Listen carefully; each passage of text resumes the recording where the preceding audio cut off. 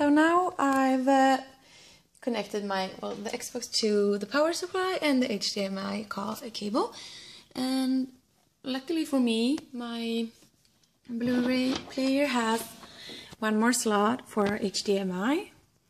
So sorry about all the cables, but I'm gonna get the Xbox One and put it in my empty slot, and then hopefully this will be enough. Well, according to me, the power supply cable is a bit short, but then again they always are, right? And I haven't really had time to fix everything after moving, so let's plug it in. Now to the truly exciting part. Let's see. So there's my Xbox, my sound / 3D system, Xbox One. I put the Xbox One on the HDMI in one. That's kind of logical, right? So let's choose that one and see what happens. I have yet to turn it on.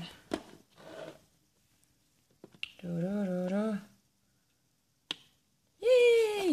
We've got something blinking at least.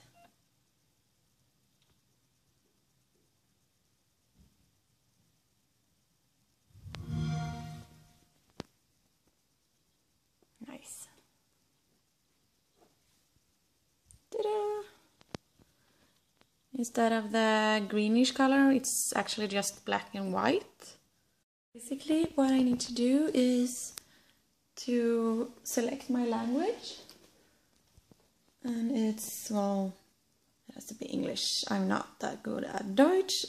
I do speak a little Spanish, but not enough. So let's see, English. Where do I live? New Zealand, United Kingdom, or United States? I guess I'll live in the United States for now. Let's see. Which one's yours? Use wired connection, add wireless network, direct, blah blah, into my TV, I guess. Then I'll add the ICU, which is my home network. I'm not gonna show you that one. I can energy save in later on. I've heard that it's pretty slow already, so let's try instant on.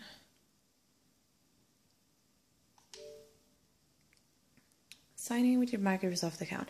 If you already have a gamer tag, use the email and password associated with your account. If you need a new gamer tag, blah blah blah, I do not use my old one.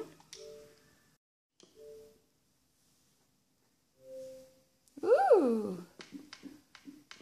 I think I'll get pink. Next. Oh, nice! Okay.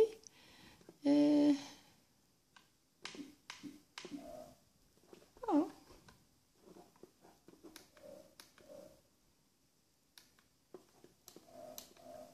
This looks familiar, sort of like before.